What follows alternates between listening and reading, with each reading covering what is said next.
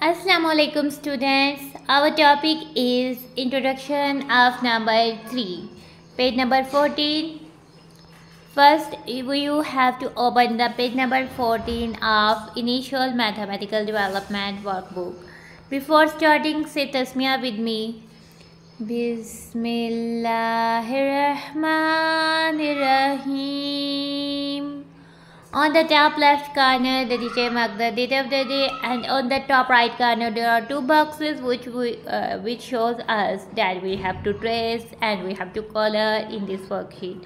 We have to trace the number 3. This is the number 3, and we have to color the bananas. Count with me. This is a monkey, and this is a table. Monkey likes to eat bananas.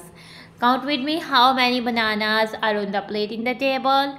1, 2, 3. There are 3 bananas are in the table. Pick up the pencil and trace the number 3 with me. We have to follow the arrow directions. You have to, this is the starting point. You have to pick the pencil and follow the arrow directions and make a round.